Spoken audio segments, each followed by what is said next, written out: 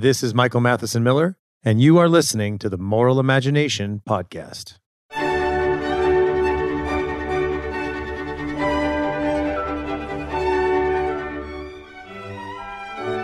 Thank you again for listening to the Moral Imagination Podcast. My guest today is Professor James Madden, and he is a professor of philosophy at Benedictine University in Kansas, or Benedictine College in Kansas. And we're going to talk about his book, Mind, Matter, and Nature, a Thomistic Proposal for the Philosophy of Mind. We're going to talk about materialism, dualism, hylomorphism, what it means to be a human person and an embodied person. We're also going to talk a little bit about his new book that he's working on, which is called Thinking About Thinking. Again, philosophy of mind and the meaning of life in an era of techno-nihilism. So we're looking forward to talk about that. And maybe if we have time, we'll talk about another book he's written on fitness called The Ageless Athlete. But I've already convinced him to come back, so we'll have another episode just on fitness and the ageless athlete. And so in addition to his work in philosophy, he is a practitioner of jiu-jitsu and won the 2019 World No-Gi Championship for his rank, which is fantastic. He has 6 children and is just an active thinker and philosopher. So I'm really delighted to have Jim on the show today. So Jim, thank you for taking the time to join. Thank you. It's an honor. I'm always surprised when people want to talk to me. So, well, your book is great. I like it very much. I mean, I highly recommend it. Now, I mean, obviously, this is kind of a book for undergraduates, graduate students. You know, it's not a super popular book in the sense of a trade press book. It's a philosophical book, but really accessible, really good. And for people who want to understand the questions around what does it mean to be a human person, especially the philosophy of the mind-body questions, the way you go through materialism, through dualism, through different kinds of materialism. And we'll talk about all that. Really, really good. So if you're interested in these topics, and it takes some work, but it's super clear. So to all the listeners, I definitely recommend it. Thank you. So Jim, why don't we start? We'll go through a couple of things, but let's go through maybe the big picture of both this book, your next book, and your work, which is really on philosophy of the mind, and then what it means to be a human person, and this Aristotelian idea of hylomorphism. Why don't we start with kind of your big picture, and then maybe we'll start going through the argument. Sure. And by big picture, maybe why would anybody care about philosophy of mind? Sure. Yeah. Okay. Yeah. This is an observation I begin the new book with. Okay. So the two most important, at least in the secular world, philosophers of the 20th century, Ludwig Wittgenstein and Martin Heidegger, both became very concerned that what they were trying to do just simply would not and could not be understood, even by the general educated public that was going to receive it in the 20th century. Okay, and Wittgenstein famously prefaces the philosophical investigations with this claim. He says, because of the darkness of our times, I assume that this will hardly illuminate anybody. Okay, and if you follow what goes on in both those 20th century philosophers' later work, is they're asking us to rethink thinking. Okay, they're asking us, or they're trying to indicate to us, or hint to us, or help us to remember, right, that our whole understanding of what it means to be thinking, speaking, linguistic animals has been lost. And the fact that we've lost that, they see as obscuring us from ourselves and from the world that we were meant to live in. Okay. And, if we, go with the perennial definition of humanity as the rational animal, the linguistic animal, or we could say the minded animal, then our loss of what a sense of what it really means to be minded is a loss of ourselves and a loss of our contact with the world, and is, maybe a diagnosis or an account of our nihilistic situation. And when I look at my own work, going back to when I was, a 19-year-old first encountering philosophy, it's really those kinds of questions like that. What is it to be a minded individual? And what is the connection of that to the meaning of life? That's really motivated me for the 25 years I've been doing this. Yeah. That's great. So let's actually go into a couple of those things. So you say minded individual. I often talk about ensouled organism or embodied person, right? And you talked about the rational animal, what this means. But you talk about this like nihilistic situation we're in. Not to start too dark, but the loss of self and this nihilistic situation we're in. I mean, how would you at least start to describe that? And then why does getting who we are as a person, what kind of thing that we are, maybe what kind of being that we are, matter for this? Yeah. Let me let me address that by first maybe doing a bit of a thought experiment about thinking. Sure. That might, I think, would show us how far off we are from thinking about thinking the right way. Great. And this is, like all thought experiments, it's silly, but it might help us as sort of a heuristic. Okay. So you've got an individual, we'll just call him Smitty. Okay. And, Smitty is having a thought about Paris. He's thinking about Paris. Maybe he's making a judgment about Paris. Paris is the capital of the Republic or something like that. And, in our standard story, we want to say that thought about Paris is some kind of identifiable neurophysiological event that occurs internal to Smitty. Okay. It's an event that's enclosed. It's an atomistic occurrence that happens in a place that we can locate in time and space discretely. Okay. And let's just call that neurophysiological event zeta. Okay. So you've got Smitty and he's having a thought about Paris. And there's a neurophysiological event called zeta that we know is associated with this. Okay. Now, we could get into, it's all very crass from a scientific standpoint. I mean, because, there aren't really discrete events in brains and things like that. So just think of a global neural network state has happened, right? And this is the one that we can at least see predictively. If it happened in Smitty, we would expect that he's thinking about Paris. Okay. And the question is, and it seems almost intuitive to many of us now that, yeah, the thought just is zeta. It just is that neurophysiological event. Okay. To that, I like to raise these kinds of worries. Okay. Let's suppose there was a caveman, Smitty, okay, who exists before Paris was ever built, before there was ever a city of Paris. Okay. And by some, strange quirk, he gets hit in the head with a rock or something like that. And I know this is all scientifically very crass. That same global state of his brain occurs so that he's in zeta. Okay. I find it hard to believe that we're going to say that the caveman is thinking about Paris when there has never been a Paris, when there's never something he's been in a relationship to that is the city of Paris. Okay. Or if, let's say we have a neuroscientist, is able to clone a brain and it can put it in this global state of zeta. Mm-hmm. Is it thinking about Paris? And once again, I find that hard to believe, right? That there's some kind of intrinsic connection between that neural pathway and the city Paris. Okay. Now, we do know, or we could know at least, that something like zeta is indeed what's going on in Smitty when he is thinking about Paris. Okay. But that we also know that's only because there's a long history, right? Okay. Of human beings in a city and an interaction between human beings in a city, right? And humans forming a city and the city in a way forming humans, okay? That makes it such that these are both realities, right? That neural pathway and that city, okay? Mm-hmm. So the idea then is that Smitty's thinking about Paris is not something that we can identify simply as that neurological state, because that neurological state could happen even if there never was a Paris, right? And it only is associated with thinking about Paris because Smitty is an inheritor of a history, that Smitty is an occupant of a culture, that he's learned a language, right? The historical events have occurred. So if things break differently for Charles Martel, we're probably not thinking about Paris, or it would mean something very different. Do you see my point? So he's as embedded, so he's a person who's embedded in history, culture, language, experience, and that his thought about Paris, and correct me if I'm jumping ahead or getting this wrong, but his thought about Paris, which we're going to call neurophysiologically zeta, is distinct from the caveman's, even if he both has zeta, because it's some kind of relation to reality, to conforming to reality, or something outside himself at least. Exactly. Am I following you? Exactly. Perfect. Well, exactly. I think you're the only ones who got this. So well done.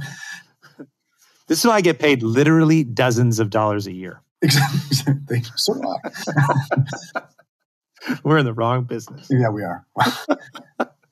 So the idea here is Smitty has to inherit an evolutionary history. He has to inherit a cultural history. He has to inherit a personal history, a family history, a linguistic history. All these things are constitutive of his thinking about Paris.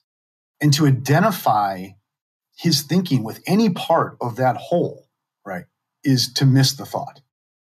And this is not to then thereby identify Smitty's thinking about Paris with some immaterial, discrete thing. I mean, so if you want to imagine a possible world where there's a disembodied mind and there's never been anything like Paris there, and there's some, image or event going on in this disembodied mind, whatever that is, to say that that's a thought about Paris, once again, I find that hard to believe. Okay. And that it's, whether minds are brains or minds are ghosts or what have you, to have a mind and to have thoughts with content is to be involved in something far beyond any single individual. It's to participate in a culture, in a history, in a tradition, right? And so it's embodied and embedded. Embodied, embedded, and embedded. Exactly. Okay. So in as much now, going back to the nihilism question. Okay. Hey, sorry, can I say one other thing? Yeah, just to jump here, and I don't want to get us distracted a little bit, but because I think you said something that I want to highlight to make sure I understand, that the idea of this Smitty with all these histories that are constitutive of his thinking about Paris, to identify that thought with Zeta or to reduce that thought, is that right? With Zeta. So it doesn't mean Zeta isn't there, right? It's just it's that to reduce that thought to Zeta is to identify the part with the whole, which is like Bennett and Hacker talk about the mereological fallacy, right? And Roger Scruton does a lot of work on kind of a classic error, right? Yes. Isn't that what's the Princess Bride? Classic error, classic error, right? Of mereology, classic error, that we reduce multifaceted, complex experience to one part is the kind of classic error. Am I understanding you? Exactly. Okay, and keep going. On my view, mind is always something that we do embodied and embedded. We do it in a tradition. We do it in a culture. We do it in a family. We do it in a conversation. It's always something we do. And in as much as we atomize ourselves and think of the world atomistically or mechanistically, we think of the world solely in terms of this billiards ball view of things, merely in terms of external causal relations and what have you, we're undermining the very conditions of our having minds, okay? And thereby facing these we're losing contact with reality thereby, and we're losing contact with ourselves, and therein lies the nihilism at our doorstep. Yeah, interesting. So let's take that just a little further to make it clear. I mean, I think it's really good. I like this a lot, how you go through this, that atomized self, like kind of a reduced self, like it's one of the kind of difficulties we have in modernity of just reductionism. We're looking for this. Oh, this explains everything. Yes. So as opposed to we're embodied, embedded. But let maybe go further into then what do you exactly mean by nihilism? Like what's the nihilism? This loss of self leads to a nihilism. I think people would intuitively say, oh, I think I know what he means. Yeah. But why don't you try to take it further and be more precise about it? I like to think of it in terms of sort of a homelessness, Heidegger's unheimlich, uncanniness, not feeling at home someplace, not having a sense of direction.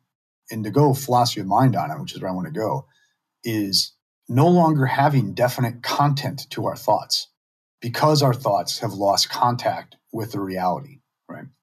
Because in my view, the conditions of our having contact with reality is to be embodied and embedded, and increasingly in our self-conceptions, we're conspiring against that.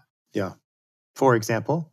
So what I'm saying, so for instance, in order for me to have a thought about Paris now, or Smitty to have a thought about Paris, okay, Smitty has to be an inheritor of much.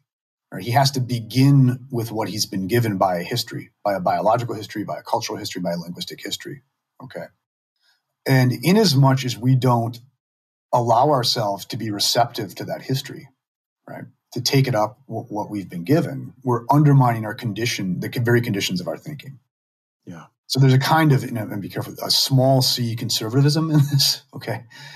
Not politically, but this sense of that thinking can only come online really in as much as we begin with a kind of acceptance or gratitude of what we've been passed down as the ground of what relates us to reality. Yeah. Well, I think the two things I think that you said, like there's a conservative, the small c, Dietrich von Hildebrand, the phenomenologist, thinker, he's kind of Platonist. I don't know if have you read any of von Hildebrand? Because he talks about this kind of idea of gratitude and reverence before being.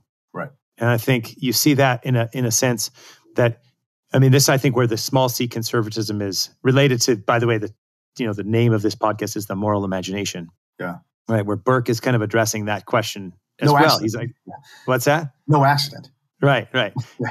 But also, I think in that sense of that, you're the democracy of the dead, this conservatism is not a sense of let's not have anything change, but it's a gratitude for where you are and in a sense, a reverence for complexity. Right? I'm trying to think how to say this. It's a reverence for complexity, right? For that in fact, I'm grasping a little bit, but I'm embedded in this deep, complex life and history. Right. And now I'm going to engage as a person in what I'll call a natural, for a person, philosophical pursuit to try to understand the world. And so Plato says that philosophy begins with wonder. Right. But do you think, and so I'm kind of reacting to you, but so correct me and think, no, I don't mean that. But do you think in a sense, so the Aristotle, I think it's the beginning of metaphysics, says all men desire to know, right? And then Plato talks about philosophy beginning with wonder.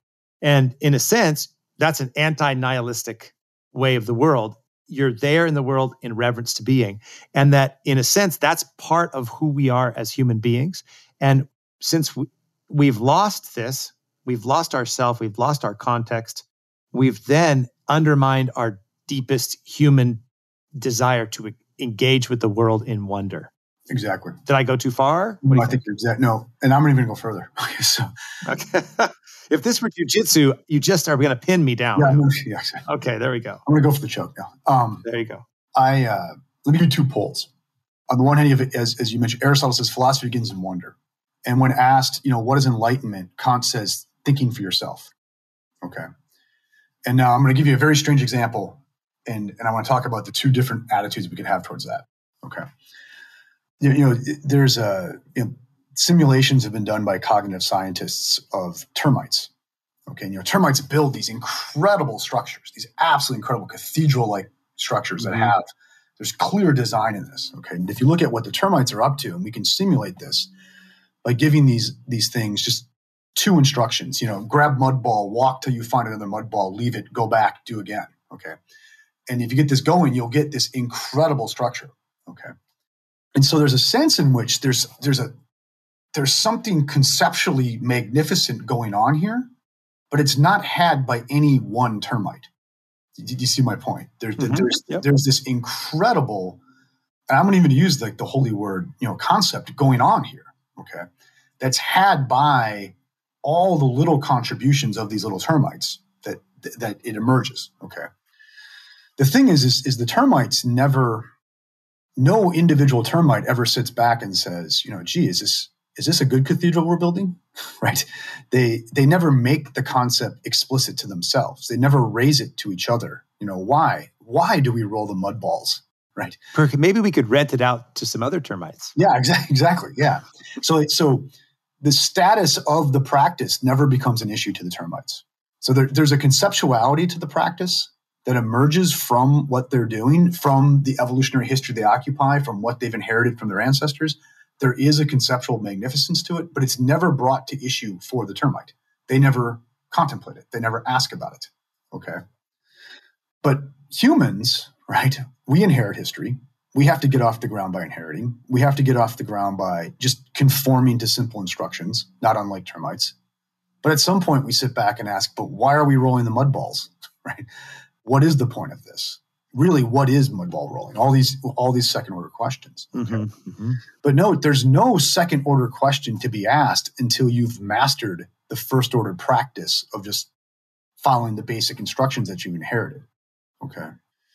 So I think you can kind of go this sort of shared mind view that I have and still say that act of wonder is constituent of being human. It begins with inheritance. Okay. But the loss of self, in a sense, it doesn't eradicate it, but it mutes it so that we're not, is this the nihilism that this reductionist, disconnected from our multiple histories ends up muting our reverence before being, our wonder and our desire to know in an appropriate way? Yeah. Is that what you're saying? Yeah. So there is something conceptually beautiful in human thinking, and we can make it explicit in our conversation about it. And the termite doesn't do that. Yeah. Okay. But we have to begin with the shared if it's going to be a real conversation. Okay. Whereas and I think that's really what Aristotle's up to when he says all men desire to know. We all wonder, right? But then a man alone is a beast or a god, says Aristotle. And we can only do this in conversation. And that means we can only do it with common inheritance. Okay. Yeah, that's good. Go on the other pole with Kant, what is it to be enlightened? It's to think for yourself. It's to think on your own, to atomize yourself in a way.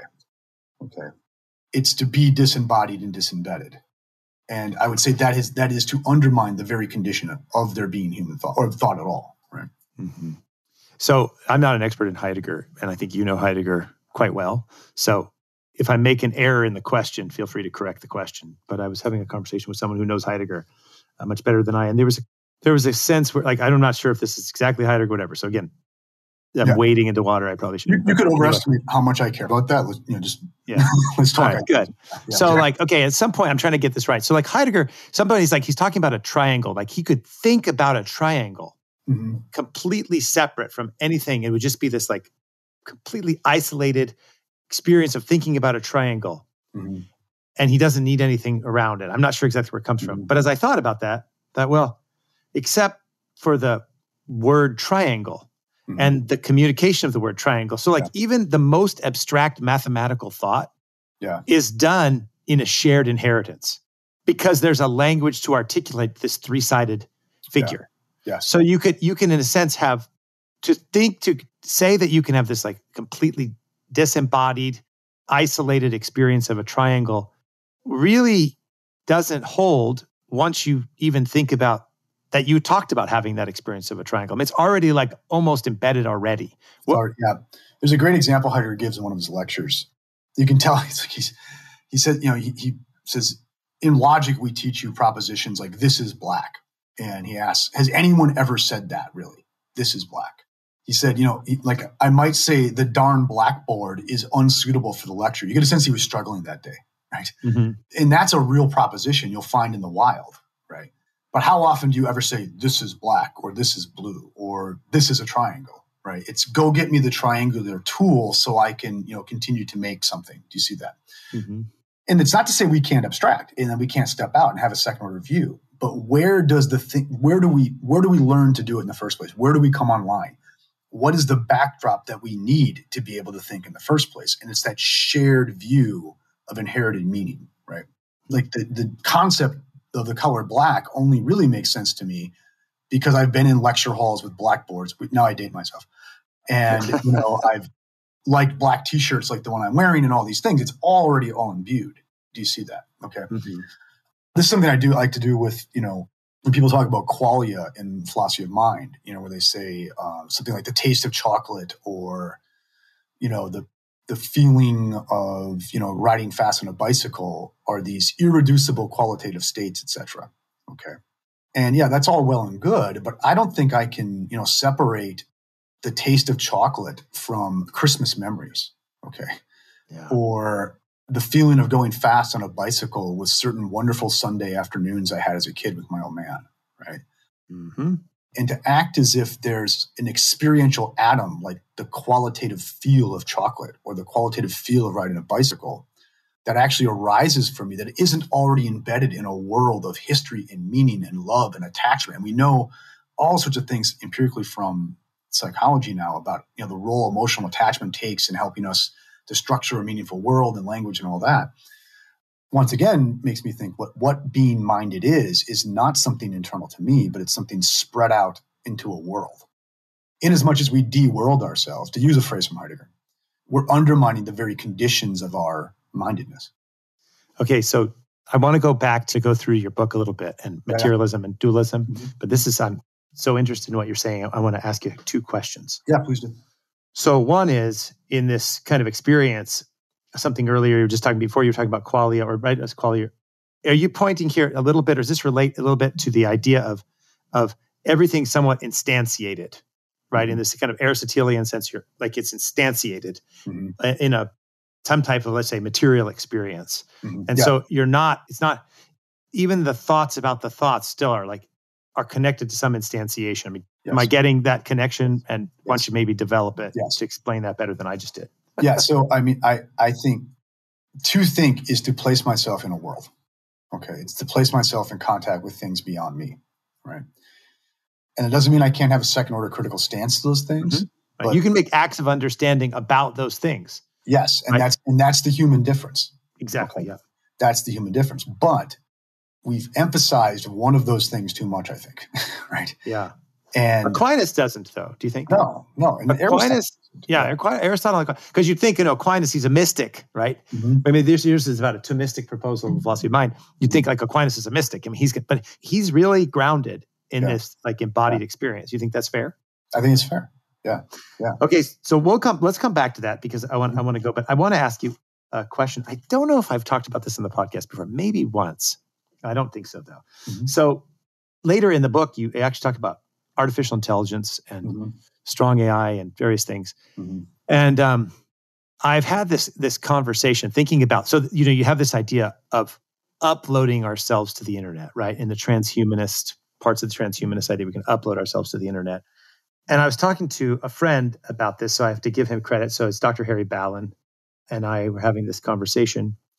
And he kind of started me on this path. And so I've taken it a little further. But this is the experience of like, okay, how are you going to download or upload yourself to the internet or whatever, to servers, to say digitally, to make it sound okay. And it goes back to this experience like at the qualia and riding your bike. So this is the image. And again, critique it if you think it's wrong.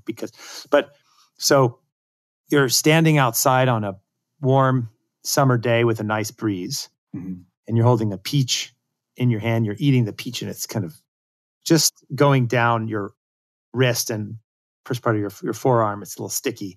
And as you're there, you're in the garden, and you see maybe your little daughter dancing, and the sunlight is shining off of her hair. And she's having her peach and humming, and there's bees and butterflies out, and the light shining off the peonies flowers. And you have this memory of being a child. It's a beautiful memory. I want to go there. Yeah. You have this memory of being a child, and you have this experience of gratitude that God brought you to this season, right? That you're at this season, but also a tinge of sadness because you're going to die. Yeah. And hopefully you're going to die before your children, but you're going to die and you're going to leave them. Right. But then you have this also hope that perhaps you may be reunited with them again if there's eternal life. And you have this hope for this. And you have the smell of pine coming in from a grove nearby.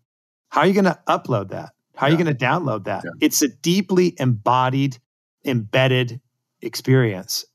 And so it just seems like this is like right away, an error of the transhumanist movement. We can't go in there to this in detail, but the error of this idea of somehow reducing maybe this is the Zeta problem, all of our experiences to zeros and ones. Yeah.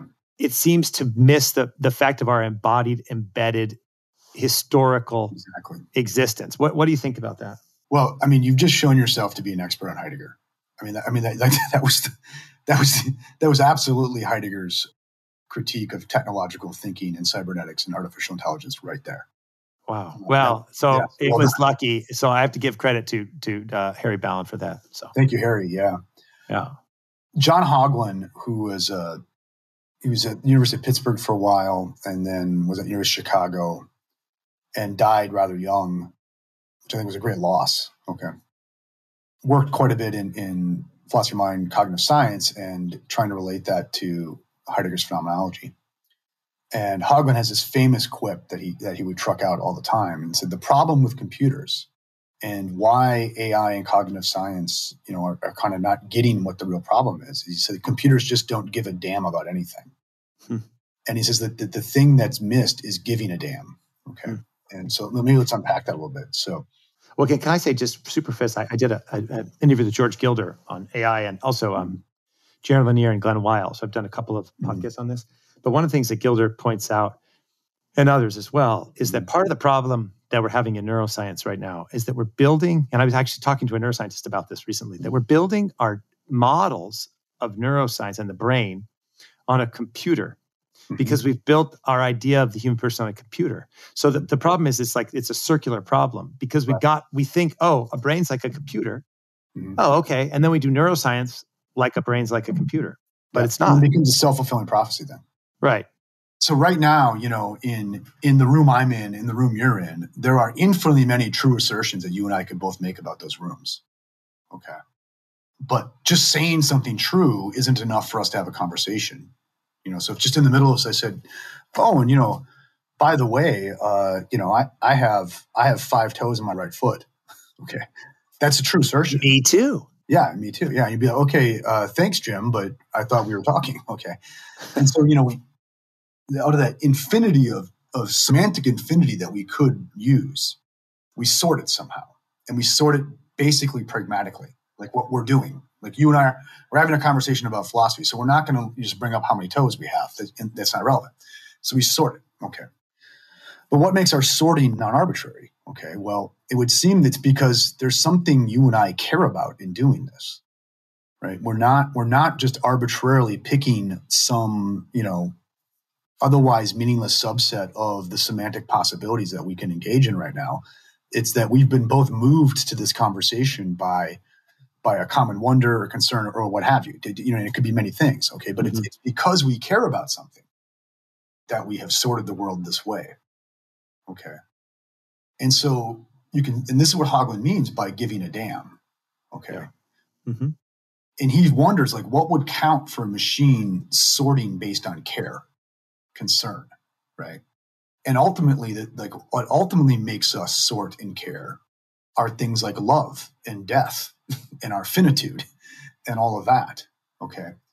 And there's an interesting question. I'm not saying it's impossible, but it's a different kind of question. Like, what would it be for a machine, right?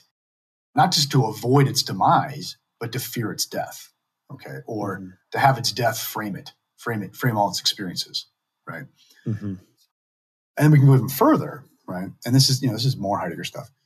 Is not only do we sort the world, not only do we sort it pragmatically, not only do we sort it pragmatically in terms of what we care about, but we also, in a way, take responsibility for it. So I'm not. So you and I are engaging in the linguistic practice of philosophy, and we've done that because we care about wonder, and that's helping a world of entities come to be for us that wouldn't otherwise be present to us because we're concerned about this.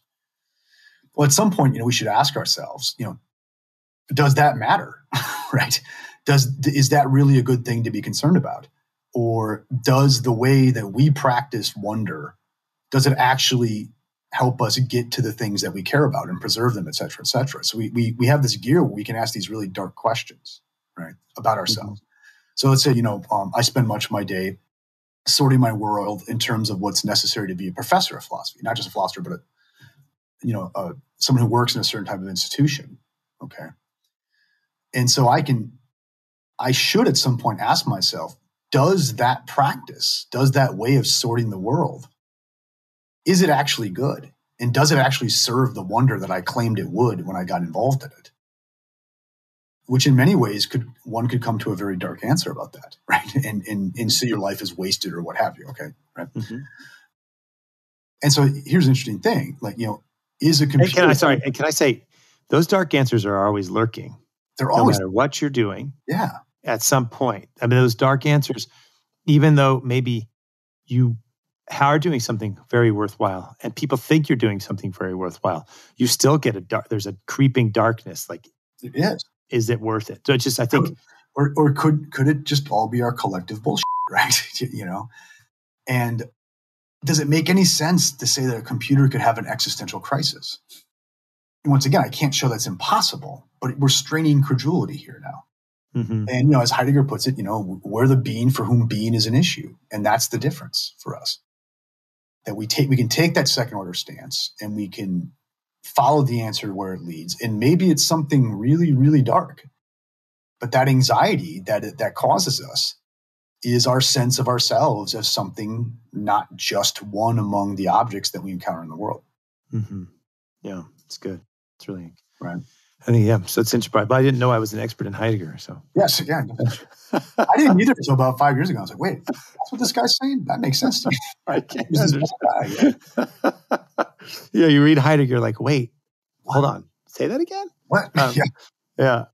So good. Okay. So, I mean, this is really good. We could keep going this way, Sure. and we just follow the conversation, and we'll have you back to talk about your book. Yeah, or if you, but no, but it's all related to your book, of course. I'm joking a little bit. So let's actually then let's go to this big book, because you spent a lot of time trying to think about the philosophy of mind and what does it mean to be a human person. And so we started the conversation with saying that we're lost to ourself. Yeah. And part of that's because we don't take seriously what it means to be embodied and embedded in all these cultures, history, et cetera. So let's maybe go into it and start to take it apart. There seems to be 3 or 4 dominant ideas of how to think about ourselves, and you're wrestling with all of them. Right. So there's materialism, and then different kinds of materialism. So we'll talk about that.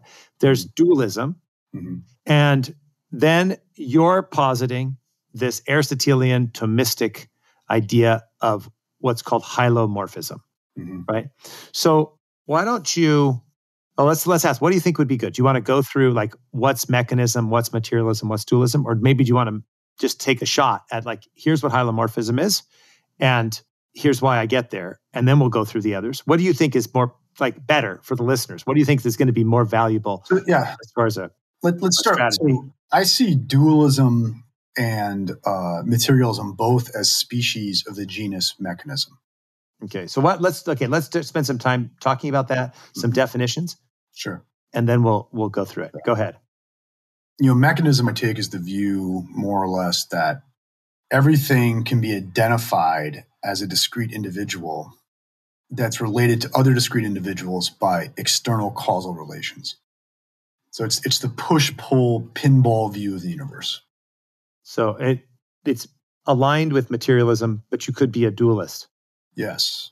Because, so what's a materialist? It's to say, well, all there are billiards balls interacting by, physical causes, external causes. But what's a dualist? It's to say, well, there's some billiards balls that are not located in time and space, but it's all still discrete individuals interacting by push-pull external causation. Okay. Right. So mechanism underlies both dualism and materialism. Do you think always, generally? Yeah, I think always. Always. Okay. So mechanism is this push-pull relationship. It's mechanical, which I think is very interesting, because that's, I think, just to jump ahead, why this is so relevant is because we live in a very highly mechanistic, technocratic universe. That's everyone's trying to find a technocratic, technical solution to the problems of evil, sin, suffering, and death. And I think that this kind of utopian technocracy that manifests in multiple ways is deeply connected to mechanism and a broad mechanistic view of the world, whether it's kind of Marxist idealism, Nazi Third Reich pantheism, or contemporary kind of technocracy. There's underlying is this mechanistic view of the world. Do you think that's right? The era of techno-nihilism, as I wrote about it. Yeah, techno-nihilism. Okay, so mechanism then is this kind of everything is push-pull. So it's a way of thinking, essentially the machine dominates the way we understand the world. Exactly. And while the computer is starting to make its way in, the computer is still a machine. Yes. And this is a mechanistic way of seeing the world. And that's the dominant thing under both dualism and materialism. Okay? Exactly. All right. So let's, by the way, I think Ian McGilchrist, have you read him? Mm-mm. He wrote The Master and His Emissary. Oh, you got to read it. Oh, yeah, you'll like it. I'm writing titles down. Oh, yeah. No, me too. That's the best part. So Master's Emissary is about right hemisphere and left hemisphere. He's a neuroscientist and a philosopher. And I don't agree with everything he says. I think there's errors there, but it's just so interesting. He's such an interesting writer. This book is really totally worth reading. But I think he's working on a new book called like You Are Not a Machine or something like that. Okay. Which I think is a good title, right? Because that's a kind of a classic error. Okay, so let's keep going. So you have this mechanism, and then you have two subsets, materialism and dualism. And these are the dominant ways that we understand not only the world, but ourselves. Let's focus on ourselves. So once you then start going through that and explaining the kind of dominant ideas, and then we'll go into why you think they're wrong. Sure. Well, and can I kind of put what hylomorphism is on the table? Yeah. Oh, yeah, of course. That's good. Yeah. I'll start with sort of a silly example and we'll build our way up. So, I'm sitting at a desk right now. And, we could ask a philosopher's question, whether this desk is identical to the parts that compose it. Is the desk just the drawers and the feet on the desk and the surface and all that? And this is going to sound weird, but the hylomorphist will say, no, the desk is not identical to those parts. Okay. Mm-hmm. Because look, I could take that drawer out and we wouldn't say I've destroyed the property of my employers. Right? The desk would still be, okay. And we could replace it with a different drawer and we wouldn't say, oh, I've given the world a new desk. We would say, no, it's still the same desk. Okay. The desk still is. And so the idea there, if you think of it, is to say there's conditions under which that desk could exist without those parts, okay? Not with no parts at all. That's important. The desk is embodied, okay? But it could exist with different parts, all right? And those parts could certainly exist without the desk. We could smash the desk to bits and spread it to the four corners of the world, and the parts would still be, but the desk wouldn't be anymore, okay? So once you admit that, you're saying there's this interesting relationship between the desk and its parts now, okay?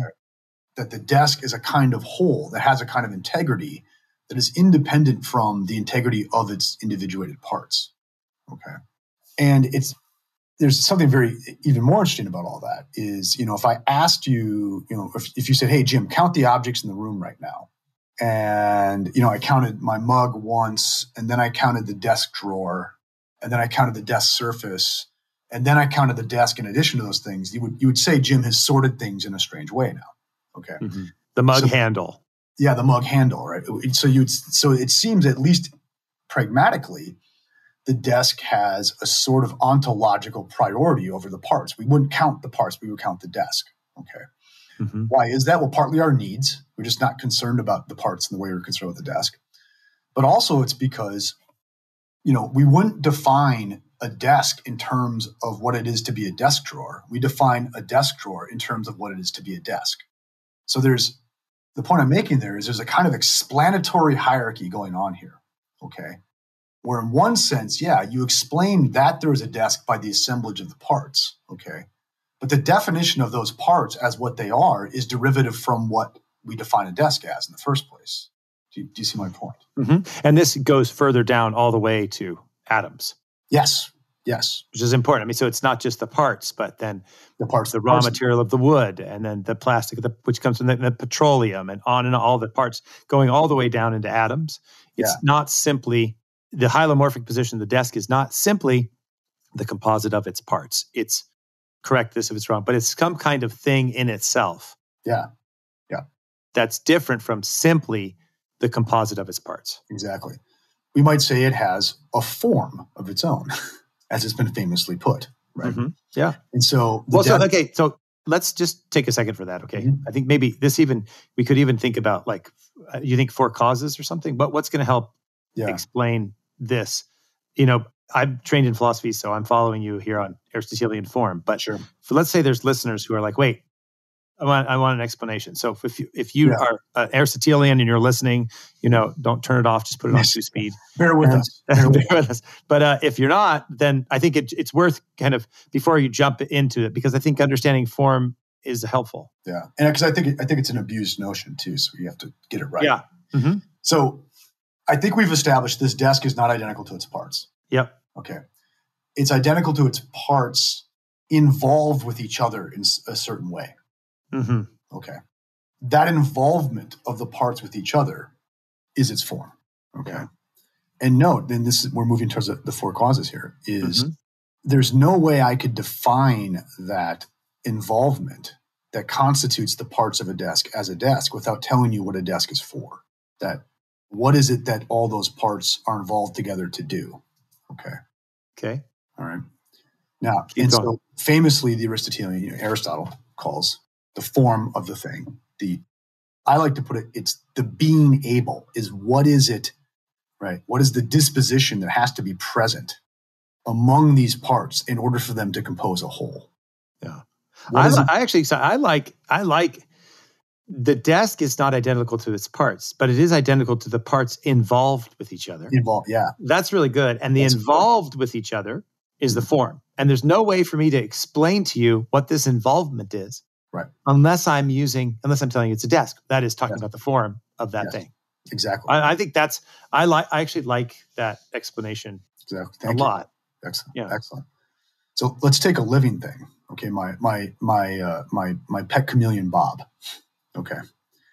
Is Bob identical to his parts? Well, no. I mean, we could smush Bob and we'd have all the parts left, but we wouldn't have a chameleon. Okay. Mm-hmm. And moreover, Bob's going to eat crickets and he's going to, eliminate things and, he's going to exchange parts of the environment. So he's not identical to his parts. Okay. So what is Bob now? Bob is matter. He's parts and he must be some form. Okay. Now, but Bob is importantly different from the desk. Okay. Because, one, it's up to us what a desk does. And almost anything would do as a desk in a pinch. Like I could set my books on a rock if I had to. Okay. Humans don't discover desks, they invent them. Okay. They're artifacts. Bob is not an artifact. It is not up to us what Bob does. Bob is, recalcitrant, right? Like all living things. And moreover, just say my desk, if I pull the drawer out and I set out in the hallway, the drawer does not begin to decompose at any faster rate than it would if it were in composition with the desk. Okay. Mm-hmm. Yep. If I, were to amputate Bob's glorious crest that he has, okay, the crest would immediately begin to decompose. Okay. The part has no integrity of its own independently from its involvement with Bob. Mm-hmm. And I think we can go pretty far with that, even down to there are molecules in there that are only bonded because they play a certain role in the life of the organism, things like that. Okay. So, and that you can correct this, of course, that you can distinguish them doesn't mean that they're not in an involved relationship. Right. Yeah, right? I think distinguish the desk from the drawer, right? Yeah. Yeah. But they're still involved. Mm-hmm. And so moreover, there's a set of changes. There's a set of capacities that Bob has that are not capacities of his He is a chameleon. He's a chameleon. Yeah. So he can change. He can change. And he changes in chameleon ways. He hunts like a chameleon. He wants to engage in rapturous acts of chameleon reproduction, all of this, right? Whereas the components of my desk are the wood is just rotting wood. It doesn't do anything wood doesn't do. Okay. With Bob, though, once he's assembled, once all his parts are in relation, once they have the being able of chameleon, now they're doing things. Something new under the sun has come to be now. He's not just rotting carbon, right? He's hunting carbon. He's mating carbon. He's, climbing carbon, all that. Did you see my point? Mm-hmm. Yep. So, I threw a wrench in there by making a joke about a chameleon can change. So no. That's not it. That's exactly It changes interestingly under its own steam in a way. It has a direction of its own. It's not just decomposing, whereas the desk is really just decomposing. Mm-hmm. Yeah. So is Bob a compound of form and matter like the desk? Yes, he is. Okay. But in an even more profound way because of this fact that his parts ontologically depend on him in a way the parts of the desk don't on the desk, and that there is a kind of sui generis capacity that Bob has that's distinct from the capacities of his parts that you don't find in an artifact. Okay. Mm-hmm. And that's why Aristotle says in living things, he gives a special name to their form. He calls it their soul. Mm-hmm. And so in the hylomorphic tradition, and note, we have not talked about minds here. Okay. Hylomorphism is not a position in the philosophy of mind. It's a position in the philosophy of nature. Yep. The physics. Okay. Actually, so that's important. Just important. Make a quick explanation of it so that it's an important point, and I don't want it to just kind of go off, especially if you listen to podcasts like I do at 1.5 speed. Right. So the point is we haven't said, hey, there's a problem with how do minds interact with bodies, and let's come up with a way that we can preserve mind, okay, while still being good mechanists about physics, okay. That is not the problem that Aristotle has. That's a problem that we've inherited. That's not his problem. Okay. Mm-hmm. Aristotle is just trying to give a generalized account of all beings that are subject to change. Okay, that's what he wants to do. Some of which are alive, some of which are not alive. And in analyzing beings that are not alive, that are subject to change, he discovers, in some sense, this form-matter distinction. And then he goes and looks at organisms, living things, and says, wait, they too are form-matter compounds, but in a more profound sense. So he gives a special name to the soul of a living thing is its anima, its soul, its life, right? Mm-hmm. Its relatedness of its parts such that it has this kind of ontological integrity that non-living things don't have. Okay. And so I just think it's important to note that this is not, so look, this is not mechanism now. We're not saying that the world just is the collection of the most fundamental spatial objects that bump into each other. We're saying now there are things over and above those, right? Mm-hmm. Things like Bob the Chameleon, things like Jim and Michael, the podcasters, okay, that have capacities over and above their parts, that have downward control on their parts, whose being defines the being of their parts, okay, that are involved in more complicated kinds of causal relations than just push and pull. Right. I think it's very important to see that in the Aristotelian tradition, at least at its inception in Aristotle, okay, what a soul is not a mind, okay, in the modern sense of mind, right? Mm-hmm. It is that, as we put it in this podcast, that dispositional relatedness among the parts that defines this thing as a certain kind of creature. Mm-hmm. So just to jump quickly, for Thomas, St. Thomas Aquinas, right? Mm-hmm. Many people know this, but many people don't. Animals have souls. Yeah. For Aquinas, right? Plants have souls. So there's a soul, there's an anima, there's a form. Yeah.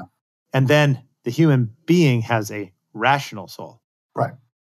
So we said earlier that we could only really define the form of a desk in terms of what a desk does, right? And we can only really define the form of a chameleon in terms of what a chameleon does. So what does it mean to say that the soul of a chameleon was present in that animal? Well, it's to say it engaged in a certain pattern of development, okay, that involved tail growing and crest growing and color changes with mood and certain types of hunting, certain types of consciousness, I would say. Mm-hmm. Okay. Mm-hmm. And so to have the soul of a chameleon is to grow in a certain way to achieve certain capacities. In the case of a chameleon, they would be capacities for mobility, for reproduction, for metabolism, and for certain types of rudimentary consciousness. Okay. Well, let's talk about the soul of Michael. Well, what is it? Well, it's a human soul. What is that? It's to be an organism that engages in a developmental pathway towards certain activities, right? That would include human reproduction, human metabolism, human movement, and human consciousness, right? Human cognition, which is something special, okay? But it's the same in principle sort of explanation that we're going to give for Bob the Chameleon. Mm-hmm. So we have this philosophy of nature, this idea of hylomorphism, matter, form. Mm-hmm. And the form is not like a bit or a space in the matter. So the soul is not like a little place in your body. Right. It's the animating principle of your matter. And I think let's figure out how to articulate this better so that because we're in a post-Cartesian world, we're always thinking like dualists. Always. Okay. Always. And even the materialists are. Oh, totally. Yeah. I mean, this is what Bennett and Hacker do in Philosophical Foundation. Brilliantly. I learned this from Bennett initially. Yeah, it's just so good. Yeah, he calls it mutant Cartesianism, right? Because the brain has just substituted for the mind. So, and I want to talk about this. I mean, there's something, and you write about this. There's something kind of intuitively understandable about dualism.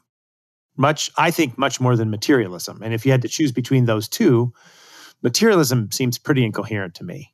Dualism, you're like, well, okay, there's something beyond the fact that we're just kind of mechanistic pins. There's something outside. And we'll talk about that and the problems with it. But I think the important point here is that because we think dualistically, our first kind of image of what it means to have a soul is that it's almost like the kind of classic error That's the theme. Maybe I should call this the classic era podcast. I like that. Yeah. Of thinking that we're driving around in our body like we're driving around in a car. Like, oh, sorry, my body hit you. That's just a bad image of what it means to be an embodied person. It's a dualism. I wish we had a different word. I wish I had a different word than soul. Yeah. But I think anima is interesting because it's an animating principle of the form. Yeah. Right? It's that which animates the form. Correct. Again, push back on everything. I would say it's our being animated in this way. Our being animated in this way. Okay. We'll get. We're on this path. We're on this path. We're on this developmental path. Mm-hmm. Right. And the way I like to put it is the soul isn't your mind, right?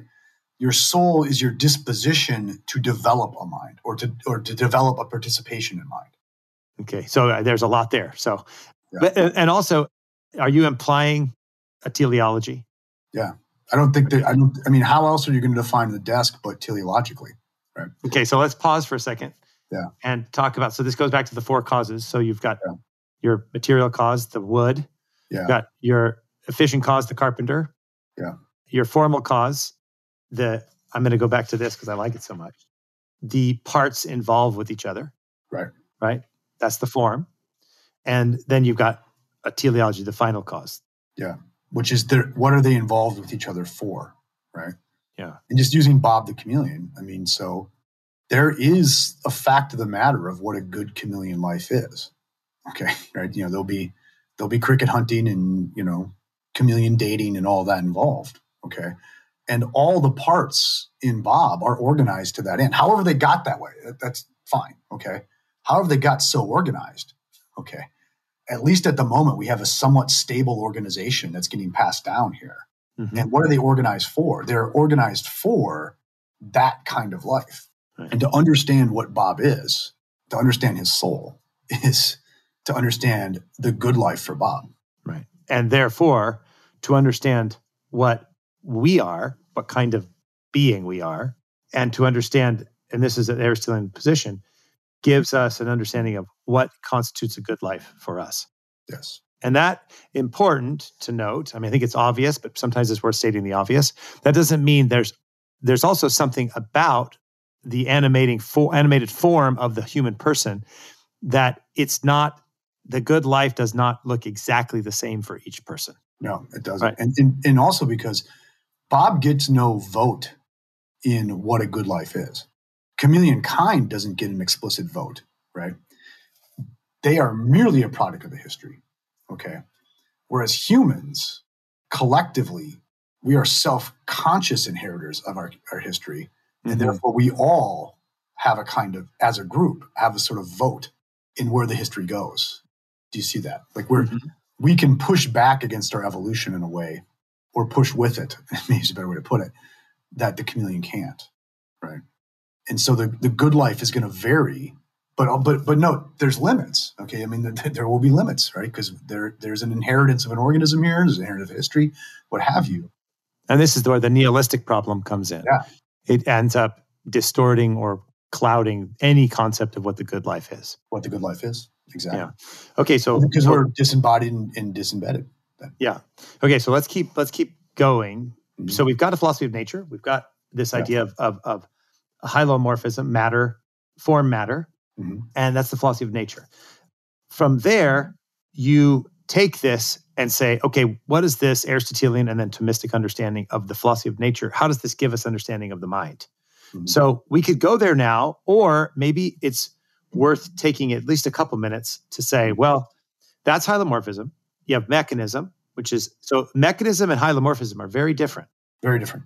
Very different. Very different. And that the two dominant subsets of mechanism are materialism, which is the predominant worldview, like at least in the academy. Right. And then dualism, which would be probably the predominant view broadly in your lived experience. When I say lived experience, I want to be careful there because I don't mean that it actually reflects your lived experience. I mean, like, dualism is the popular way that most people think about the world, but materialism is the dominant view in the academy, but underlying both of them is a mechanistic view of the world. You think that's right or pushback? I think that's right. And I think the way I would put it is, okay, anyone who reflects on it for 5 seconds, we'll realize zeta is not the same thing as thinking about Paris. And you're just going back to the earlier example. Mm-hmm. And the reaction to that then is to say, oh, therefore zeta must be thinking about Paris must be the work of some immaterial, separable entity. Okay. Mind, yeah. And what we've done then is we've seen the error in mechanism, but we've tried to give a mechanistic solution to it. Yeah. Okay, so why don't you go through those then? That's good. No, that's good. Yeah. So let's go through this. So let's start with materialism. That's the big play. I mean, that's where neuroscience is. That's where computer science is. Right. I mean, the dominant way we see the world. I mean, there's a little bit of kind of Berkeley Buddhism sprinkled on top. Mm-hmm. Spiritualistic feelings, but generally speaking, materialism holds the day in the academy and media. Let's address that first. Sure. What it is, maybe the different aspects and why it's a problem. I know we could have a whole podcast on materialism, but let's do a quick view over. Yeah, I mean, once again, I think that what materialism is just that we can identify every single object as, a discrete entity that occupies space and time. Okay. That if we had a story about particle physics, it would be the absolute final story of reality, right? We'd leave nothing out. And I think, so that would say, if you could, even more radically, if you could just give me the story about the quarks composing the neurons, composing zeta, then you would know all there is to know about thinking about Paris. Okay. And I just don't think we need a really fancy argument to say that that's just plainly false, right? That we could produce such states, such physical states, and they would have nothing to do with Paris whatsoever. Mm-hmm. Right. Yeah. And I think all the arguments against materialism always come down to basically that point. Mm-hmm. Yeah, I actually have. Let's move to dualism anyway, because I have two podcasts with Dr. Michael Egnor, who's a neuroscientist. Mm-hmm. So for listeners, if you haven't heard those, go back and see. This is where we talk about neuroscience, free will, materialism. I have another one with Jay Richards on materialism, where we talk about what materialism is and some of the arguments against it. But I do think it's very, and George Gilder actually, he talks about too. He calls it a superstition. Mm-hmm. He says materialism is just a superstition, and I think a real serious engagement with it. I mean, it's popular, but it doesn't really hold up to philosophical critique. But either it doesn't hold up to lived experience. Right. So, okay, let's go to dualism just because of time. Mm-hmm. And if you know what, listeners, if you want to have a longer one of materialism, Jim, we'll have you back and we'll do it anytime. Let me know. Yeah. I love this. Okay. So let's go to dualism, because that's another kind of the other dominant view. So the materialist view is basically matter is all we are. Everything that we are, everything that we do can be reduced to our biology, our neurophysiology. And I think it's important, generally speaking, it's pretty hard to escape determinism if you're a materialist. It's pretty hard to have a real robust concept of free will if you're a materialist. And I think that's just a weakness there. But that's materialism, okay? And then sometimes we should do one on free will, because I don't think we need a very robust concept. I don't think I'm raising my children to exercise free will. I'm raising them to pursue the goods requisite of the good life. Mm-hmm. Yeah. And do you see what I mean? So when I ask my son Cormac, why did you, why were you late? Why are you late coming home? If you said, well, because I willed to do so free of external causal influence, I would say you have not answered the question, right? Right. what possible good were you trying to operate by? Yeah. Do you see what I mean? So I think in a lot of ways we overestimate the role that something like undetermined free will actually plays in the good human life. Mm-hmm. No, I think that's interesting. I think that's that's definitely worth. That's an aside, yeah. No, but I mean, it is an aside. But I think it's worth looking at, because I think it also brings you back into this kind of teleological understanding of that you're seeking after something. You're going somewhere. I'm training my children to maneuver in the world we've inherited, right? To operate according to the vision of the good life that we've inherited from our biological history, from our cultural history, to pursue certain goods, right? Not to perform unconstrained active will. Right. Well, and that's, I think, I talked about this on the podcast before. I mean, Ratzinger deals with this in Truth and Tolerance. Yeah. Where he actually goes to he's very precise too. So sometimes when he speaks in bombastic language, it's always worth paying attention to, because he doesn't do that so often. But he deals with this idea of freedom and kind of how freedom is the theme of modernity. Yes. And it's a disordered freedom. And he goes through everything from Luther and the Protestant Reformation down, existentialism, et cetera. And that freedom is reduced to simply a radical exercise of the will. Right. And he says that that's a diabolical concept of freedom, right? Which are strong words. It's a diabolical concept of freedom because it's actually destructive. Yeah. Because mere exercise of the will is irrational. Because he says an irrational will is not a free will. And so an irrational will, by not being a free will, means if you're simply exercising your will, right, separate from reason. The example I give, listeners have probably heard this many times, so forgive me. But the example I always give is if I start banging my head on the edge of a table, no one looks at me and thinks, wow, Michael's so free. He's so free. Right. I'll prove I'm free. See, I'll prove you I'm free, right? Exactly. So because an irrational will is not a free will. So it's a diabolical concept. And so I think you're right. I mean, that would be a nice, good, I think, subject for a podcast. It's just on what does it mean to have a free will? Yeah. And what does it mean to choose well of the good life and to use your will? How do you say to maneuver in the world we live in with taking into account our embodied, embedded nature? Yeah. I like to think about it in terms of Oedipus Rex. Mm-hmm. And I go off on this in the new book quite a bit, so Oedipus is trapped in a fate, right? Mm-hmm. His freedom's been undermined. But when you read the narrative, it's pretty, he knew the prophecy. Mm-hmm. He knew this woman that he married looked a hell of a lot like him, you have to think. It's all there. Okay. Mm-hmm. So he's blinded to him. He's blinded himself. He's blinded before himself. He's blind. Yeah. And so, the threat to our freedom isn't some determining cause that the neurosciences are going to discover. Right. The threat to our freedom is our unwillingness to look at ourselves and our world and to authentically own up to, what our real motivations of things are and are ignoring the actual goods that are before us in favor of other goods, et cetera, et cetera. Do you see my point? Absolutely. Or choosing lesser goods, right? Or choosing lesser, Again, von Hildebrand actually has this distinction where he talks about the subjectively satisfying, the genuinely beneficial, and the intrinsic value, which is kind of, I think, like I think it actually parallels with Aristotelian concepts of friendship. So I read the Nicomachean Ethics as a reply to Sophocles. Oh, that's interesting. It's in conversation with it. Yeah. Right? How would we avoid tragedy? Yeah.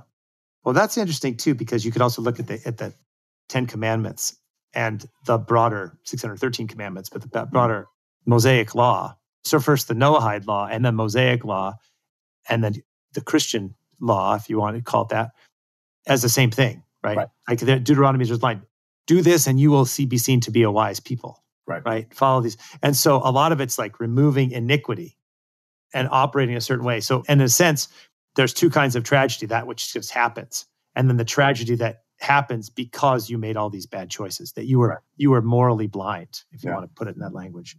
So I think of freedom now as this ability to take responsibility for the world I've inherited, to put it in question, right?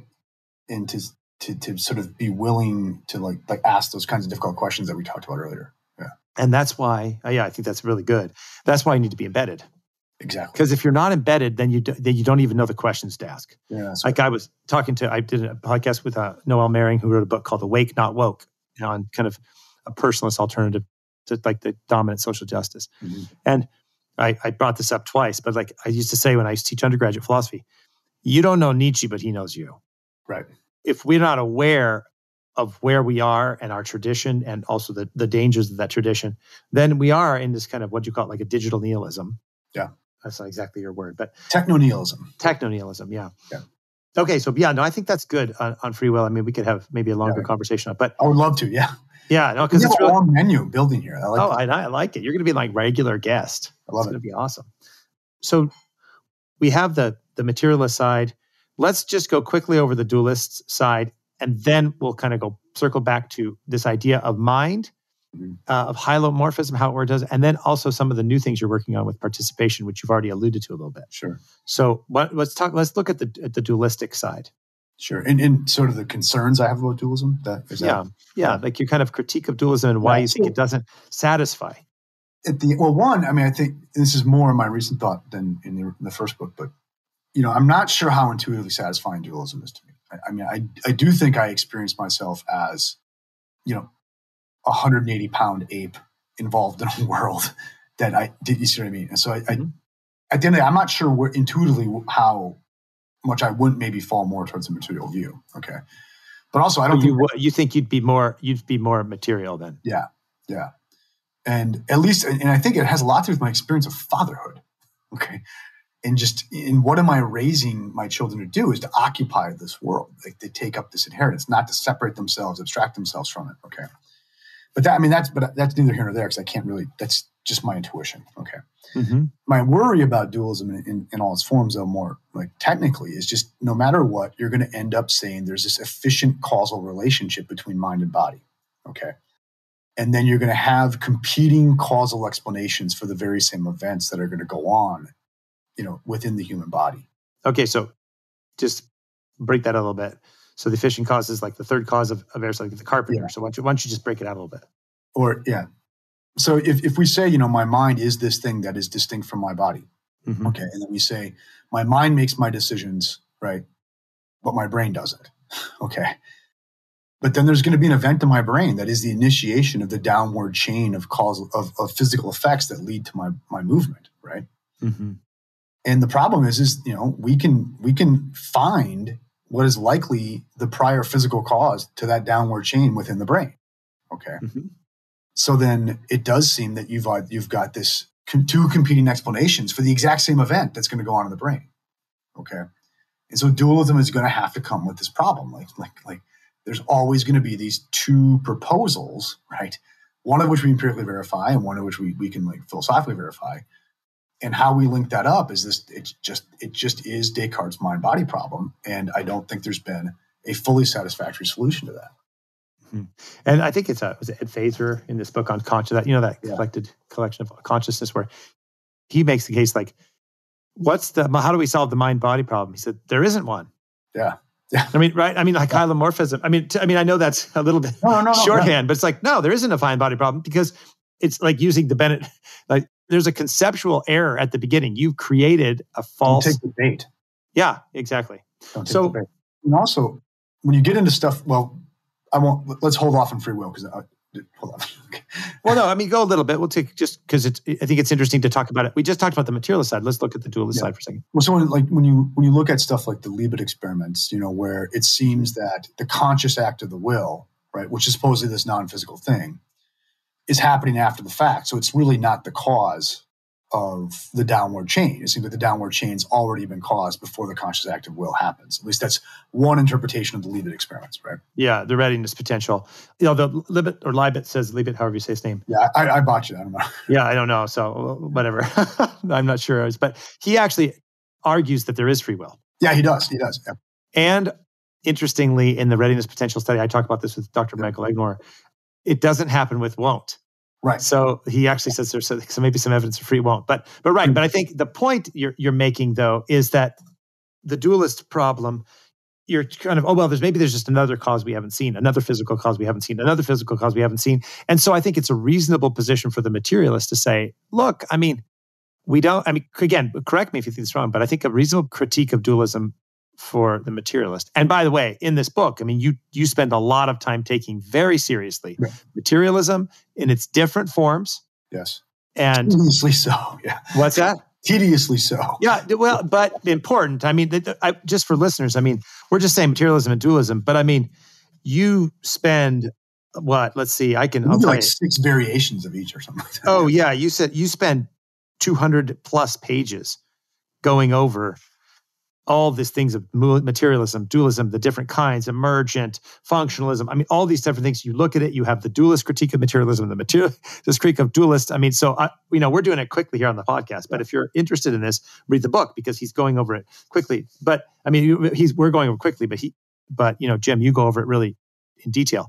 But what I was saying, though, not to overly simplify, is that I think it's a realistic materialist critique to say, you just keep saying that there's something else. Yeah. But every 10 or 20 years, we find a new explanation. Yeah. And then you just keep pushing that thing back, pushing that thing back. Yeah. And I think that's because, I think this is important insight that I hadn't thought of until I read your book, until you're saying it here, that's because dualism and materialism are both mechanistic. They are. And that's why they're both like fighting each other. And the answer is don't take the bait. They're both conceptually erroneous. Yeah. There's a much more philosophically sound and articulation that is much more in line with our lived experience as human beings. Exactly. And that helps us understand nature better. And that's hylomorphism. And that's sort of the virtue of hylomorphism. One of the many virtues is it's not an ad hoc story about humans. If you understand how Aristotle gets there, it's a generalized account about mobile, changing beings that he then works into, applies as an account to living things, and then eventually applies as an account to human beings. Right. Whether trees change, humans change, living things change. Yeah, exactly. Yeah. I think that's a good way to put it. It's not an ad hoc story. And by the way, it's very interesting. I mean, I know this is a big statement, and I know there's a lot there, but neither is Genesis. Sure. Right? Because you're made out of the dust of the earth. Dust. Right? Made out of the dust of the earth really matters. Yeah. All right. And so it's not an ad hoc story either, which I think Genesis is much more profound than I think we give it credit for. So, all right. So then this dualistic element, did you want to say, we jumped into free will, but you find the dualism there's a mind-body problem. How does the mind communicate with the body? And this is a problem since Descartes. Yeah. And so the way around it is there isn't one. There isn't one. And I say that because it's not just like, oh, that doesn't matter. It's really an argument that, and this is what I think you're doing, is saying there's no mind-body problem. But wait, I'm going to tell you why there's no mind-body problem. Yeah. Because you're not simply rejecting it. You're going to Aristotelian and later Thomistic philosophy of nature. Right. And now if you have this concept of nature, now you don't have a mind-body problem. Is that right? Right. Okay, so why don't you go through just quickly the last part about hylomorphism and how it relates to philosophy of mind? Sure. So going back to things we said earlier, so, what is it to be a human being? Well, it's to be matter, with the human soul. Okay. Well, what's a human soul? It's the relatedness of the parts, as we put it, right, towards some sort of end. Okay. And, what is that end? Well, it's the good life for humans. All right. Okay. But what is the good life for humans? Well, it's going to be, human growth, human reproduction, human eating, human fighting, all the stuff that humans do as a kind of ape and all that. But also, like all conscious animals, it's going to develop a certain kind of consciousness, right? And in the human case, it's going to be to develop a kind of consciousness that is capable of self-criticism, that doesn't just, in Bob's case, do the chameleon thing, right? Because that's what chameleons do. It's going to put the human thing into question, right? Because that's what humans do. Because that's what humans do, right? Aristotle, what is the good life for Aristotle? It's the life lived according to reason, right? Right. Which I think you can read that as saying it's the life that asks, what is the good life? Right. Which is, by the way, interesting because the definition of sin in the Catechism of the Catholic Church, do you know what the first line is in the definition of sin? Sin is an offense against reason. Nice. Right. And you can see that we're not talking about math there necessarily, right? Right. No, right. It's a failure. Reason is beyond empirical. Yeah. Yeah. That's a theme. It's a theme. I talk about that all the time. It's like if I said it right now, all the listeners who listen regularly, like, okay, we know. Just keep going and let them keep going. So I'm not going to even say that reason goes beyond the empirical. That's it. I'm done. Okay. Keep going. Duly noted, though. Duly noted. So what is it? So from the moment you have a human organism, you have something that is disposed, right? That is disposed to reach the point where it can ask, "What is the good life?" Right? But as I'll point out, that asking of what is the good life, that is human-mindedness. Okay, and that's something we do always in participation with our biological history, our cultural history, our shared history of family, community, culture, city, nation, all that. Okay. And so I see then what having a mind is not having a special kind of entity. It's being related to the world in a special way, right? In the human mind, it's to be related to the world such that we can be critical of the world that we inherit. Okay. Why don't you develop that a little bit more? Yeah. So, in a way, so if you think of it, this is a famous example. There's a kind of tick, right? That my understanding of it is it structures its whole world around the levels of mammalian skin acid in its environment. Okay. So much so that it can time its jump on you by how much of that acid is in the air. Okay, I find that cool. Okay, Mm-hmm. and that's its whole world. Okay, those entities come to the fore for it. That's its whole world. Okay, so what is to be that tick in a lot of ways? It's just be related to the skin acid. Okay, what is it to be human? Well, it's to be related to certain things that fulfill our needs. Okay, but note, for humans, one of our needs is to ask the question of what the good life is. Okay, and it requires us to relate ourselves to these principles of logic now, these principles of reason now, these principles of moral rationality, all these things. Do you see and can I jump in and again disagree? I think there's something here that we haven't spent a lot of time on, but part of the kind of thing we are is we're a subject, a unique, unrepeatable subject. Right. And other people are also subjects. Right. And so we're in this embeddedness. Part of what it is to lead a good life is to live as you are a subject and treat other people like they're subjects.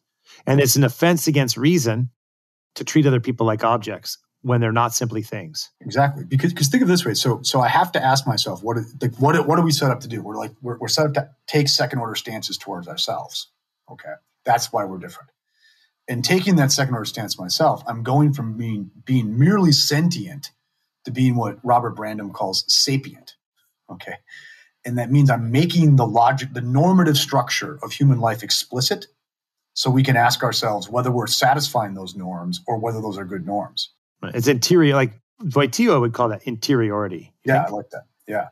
But no, for me to do that and for it not just to be my own fantasy, I have to push it against you too. Mm-hmm. I need to do it. A man alone is a beast or a god, as Aristotle puts it. Okay. So I have to be able to see other human beings as a kind of equal to me in doing this, in making explicit the norms that govern my life, right? It's always our life that they govern. Does that make sense? Mm-hmm. And so what I'm getting at is whereas, like, say, the tick, all its world is built around, all that's in its environment is, say, the skin acid, okay? It's not related to anything eternal, okay? Whereas the human being, in our environment, for us to do what we do, we have to relate ourselves to norms. We have to relate ourselves to logical principles, relate ourselves to things that, if they are what we think they are, they're eternal. Right. Okay. So let me push on that for a second. So mm-hmm. I'm Catholic, great, eternal, woohoo. But I mean, that's a pretty big jump. I mean, say if I'm listening to this podcast and let's say I'm not a believer, not a materialist. Yeah. And kind of like, okay, I'm sympathetic to this hylomorphic idea, but now all of a sudden, I mean, you're just kind of throwing eternity in there. Yeah. What do you say to that? Where does that come from?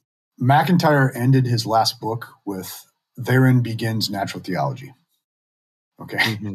And so in the way I end, the book I just finished is to say, look, I think I've motivated that materialism is wrong. I think I've motivated that like a facile dualism is wrong. Okay. But also I've said, like, what is humanity? It's the being for whom being is the issue. It's the being for whom the good life is an issue. It's the being that asks questions. And the question is, do we come to rest? Right? Is there something eternal that we can latch onto? Because if there is, then that would seem to be good news. But I think to ask that is to ask whether or not, we can answer that even bigger question, which is the question of natural theology. Mm-hmm. Do you see that? Yeah. And so I don't, what I'm pointing to is, like, we can't answer that. Like, I don't think we can answer the question ultimately that we're looking for in philosophical anthropology without answering the natural theological question. So in simple terms, philosophical anthropology leads us to a point where it's the appropriate thing for us to do to engage in these larger questions. Yes. And now we're engaging in natural theology. Let me ask. I mean, just to make it explicit, like, if you're going to ask me, is there human immortality? I need to, and then ask, is there deity? Right. What is immortality? What is transcendent? What is immortal? Why do I have a sense of the immortal? Yes. Right. And the kind of E.O. Wilson type materialism that says, well, morality is just an illusion fobbed off on you by your genes. And it's just insufficient. Number one, how'd you ever figure that out? If it's an illusion, how did you separate yourself out of the human race to figure that illusion? Yeah. But second of all, it's just kind of a discarding of a real question that you see throughout time, throughout peoples, throughout cultures. That's what these kind of thing that we call human beings are always doing. They're always asking this question about norms and eternity and everything else, right? Yeah. And so even if that doesn't give us an answer, it does at least give us a direction of the kind of thing we are, as opposed to Bob the Chameleon. And that the kind of materialist, wow, is just an illusion. It not only is it an incoherent position because you wouldn't be able to know that, but it also, I think, goes back to, I don't want to put words in your mouth, but it goes back to your first point about the nihilism of being what I call embedded. It's disembodied, disembedded. Exactly. That's the problem with kind of dominant materialism, is it's hubristic and disembedded. Exactly. Like, Yes. And I'll be a little bit harsh here, but like, give me a break. I mean, come on. Like we're dealing with really, I had a philosophy professor once, and I wrote a paper. Okay. You're going to like this. You can use it. I wrote a paper in graduate school, and I made this line. I said this line. I forget what it was about something with like St. Thomas. And this is why evil is a privation or something. Mm-hmm. Something like that. And I went on. And this is what he wrote on the side. I love it. Ooh, Miller the Magnificent solves excruciatingly difficult philosophical problems in a few glib one-liners. I am going to use that. That's awesome. Isn't that the best? I mean, I laughed out loud. I was like, let me just say, I was like, oh, that's true. And I cut it, right? And so I don't, I know these are complex things, but I mean, that's kind of one of my, this is where I get irritated with materialism. Wow, that's a really excruciatingly complex human problem that people have been wrestling with in ancient civilizations for millennia. And we're just like, oh no, we've solved it. It's just an illusion of your biology. Turns out we're over it. Yeah, I mean, it's like, give me a break. I mean, it's so intellectually unserious. And I think part of it is we are not comfortable with being the being for whom being is an issue. No. Okay. And so we want a glib answer. Yeah. And materialism is a good glib answer. And so is dualism. And I think that's one of the reasons why we're so quick, even those of us who are in materialism, to turn everything into substance dualism. Okay. Yeah. And I'm at a point now where I'm happy to say, I don't know that I can give you a story about human nature that adds up completely. And for me, philosophical anthropology does end up open-ended and does leave me waiting for the results of maybe another kind of inquiry. Mm-hmm. Before we finish, let me push on a couple things. So I've just given a critique of materialism, and you followed along saying, well, yeah, that's why, materialism and dualism are kind of glib answers. Mm-hmm. But a lot of people would say, well, you guys are Catholics. I mean, give me a break. Talk about a glib answer. I mean, you just well, how would you respond to somebody who said that Judaism or Catholicism is a glib answer? I have to be in a world. I have to inherit something. I have to start from somewhere. And where I start is that, right? That's what I've inherited. Do you see my point? But you didn't just, you're a philosopher. You didn't just inherit it and say, oh yeah, okay, this is where I am. I mean, you wrestled with it. Yes. But at the end of the day, I think my wrestling with it isn't done. Okay. And it will never be done. Mm-hmm. Okay. But I go to mass still because I have to be a good termite. I have to follow some set of instructions. Do you see that? Mm-hmm. And that lets me be able to put it into question in ways, but I have to live a life. I have to be in a world. Yeah. Do you see what I mean? And so I think there's a kind of a Catholic apologetic going on in this. Okay. That we have to inherit something. If we don't inherit something, we can't even get mindedness off the ground. Mm-hmm. Carlo Lancelotti, who's the translator of Augusto Del Noce, I interviewed him, and we ended the conversation. You should listen to it. Actually, I'll check it out now. Yeah, and give it a 5-star review. I will. All right, so I have to do a car drive to one of my kids' track meets tomorrow, so I'm gonna be checking you out tomorrow. All right. Yeah. Okay. So, but at the end, Carlo says, he's talking about Del Noce and also his own work. He's a physicist that lives in New York. That key to this is asking questions. Yes. And what ideology does is it's suppression of questions. Yes. And I think this is where, in a sense, there's something like philosophical, right? That is the love of wisdom. And I think this goes back to, which I really like this point, like you can't do philosophy unless you're embodied and embedded. Exactly. And so Catholicism, like in a sense, we're always wrestling with it. Right. But contrary to the kind of image, it's not simply this dogmatic exception. It's actually a deeply philosophical project. And it's supposed to be inside, right? I mean, if you read the church fathers and the church doctors, and like there's belief, there's wrestling, and it's philosophical. And I've talked about this before. It's not a theory of everything. It's not an ideological, neat package to solve the world's problems. The church has an answer for everything. No, don't put it that way. No, it doesn't. Absolutely not. No. Because and that's, I think, a danger of our. So we could talk about that more. But my point is, like, if you ask me why am I Catholic, because I need to be embedded. I need to be embedded in something. Yeah, and it seems like I would say, and it from in my experience, which is it brings broad enough, but not brings entities to me. Yeah. Yeah, I mean, I'd say it's also it's the best answer I've seen. Yeah. Like, I mean, there's a lot of answers, I lived in Japan 5 years. I've lived in different places. I've seen different things. There's a lot of attempted answers. I think Catholicism is the most reasonable articulation. Now, I will also say, and I think this is like super important because both of us are kind of philosophically minded. I mean, I also think faith is a gift. Yeah. It's very clear. That's a part of the tradition that faith is a gift. So I don't simply believe because I've done all this work. I inherited it from my family, but I also inherited, I would say, a gift of faith. And so we could talk about that more, but I may push on another thing. So dualism, we'll end here pretty quickly. Thanks for your time. So, but dualism, people would say, well, wait a minute. I mean, what do you mean? I mean, there's a soul and there's a body. St. Thomas Aquinas says, like, I'm not my soul, which is important, right? I'm not simply my soul, but we have a soul, we have a body. Like, we die, our soul gets judged, goes to heaven. Now, in the Catholicism, the resurrection of the body is really important because I think it's an affirmation of hylomorphism, right? We get our bodies back. Bodies aren't accidents. Yeah. It's not. We're not in a Gnostic or Manichaean view that like somehow our body, we have to escape from our body. Nope, we get our body back. Aquinas says death is the most unnatural thing. But there seems to be a very clear distinction in Aquinas, who's a hylomorphist, between the soul and the body. And that do we have a soul? Yeah. What do you say to that? So, I don't have a comfortable answer to that now. Okay. And basically, what I've done is I've kind of rewound. I've kind of gone back. I wrote a book on Hylomorphism. I wrote a book defending Thomas's view.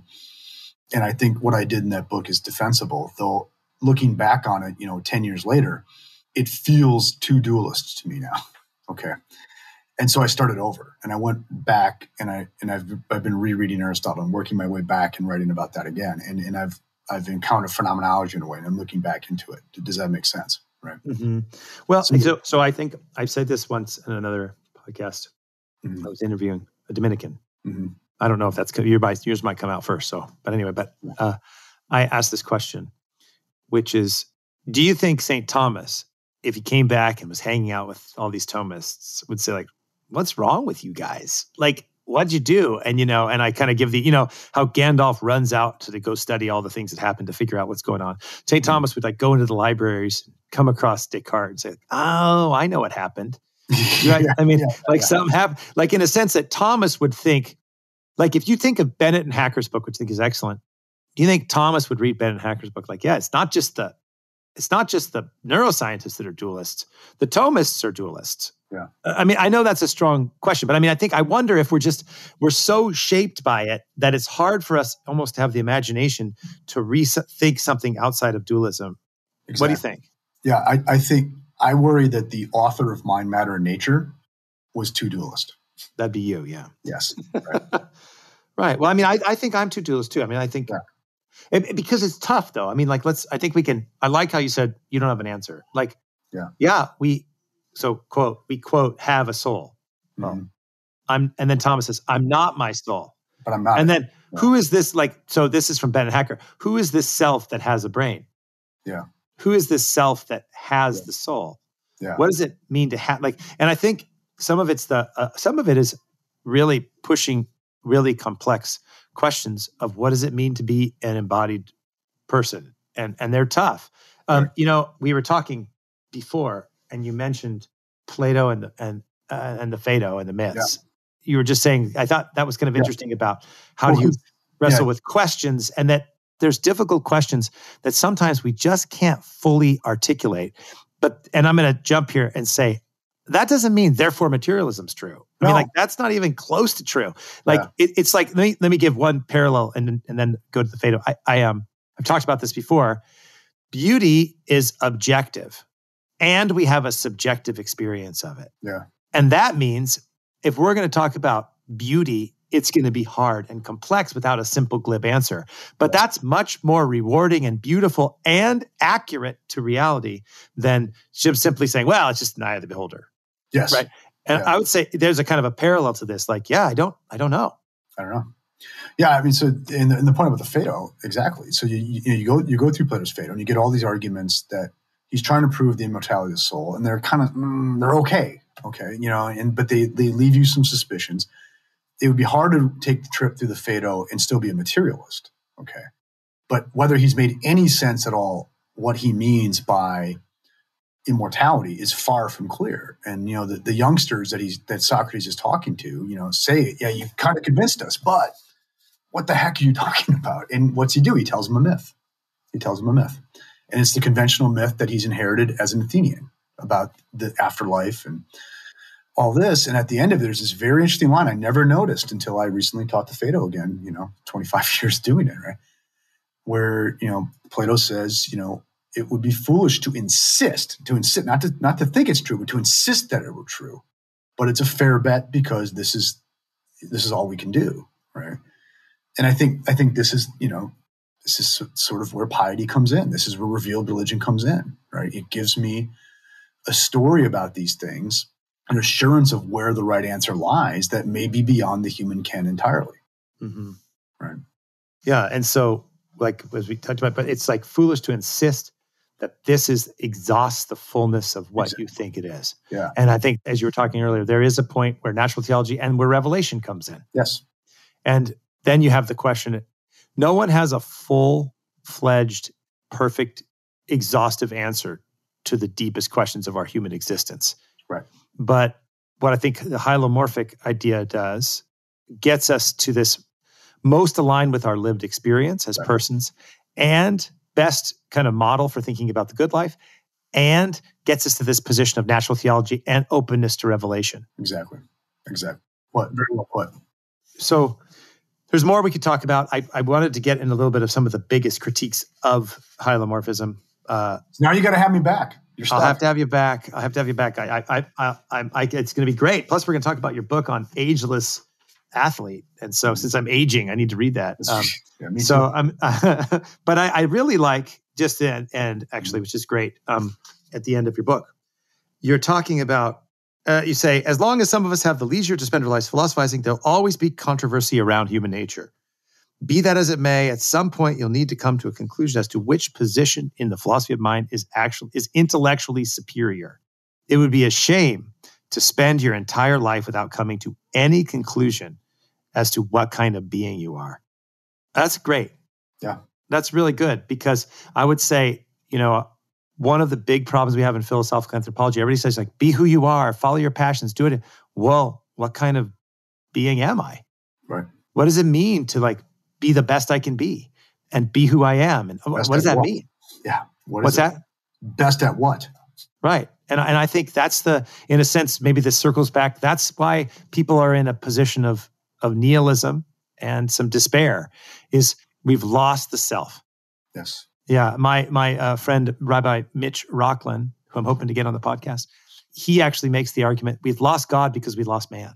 Love it. Right? Usually it's like, we lost God and then we lost man. Yeah. He says, no, we lost man and now we've lost God because we don't know who we are. Yeah. And I think that kind of aligns with that. Like, it's a shame to spend your entire life without coming to a conclusion of what kind of being you are. And I think that's why, anthropology and the theme of this podcast is like, what does it mean to be a human person? And the answers are not simple, but I think this is a really good book. I highly recommend it. Thank you. And thanks for coming on the podcast. Yeah, thank you. And I hope we can do it again. Absolutely. All right. Well, we'll talk to you soon.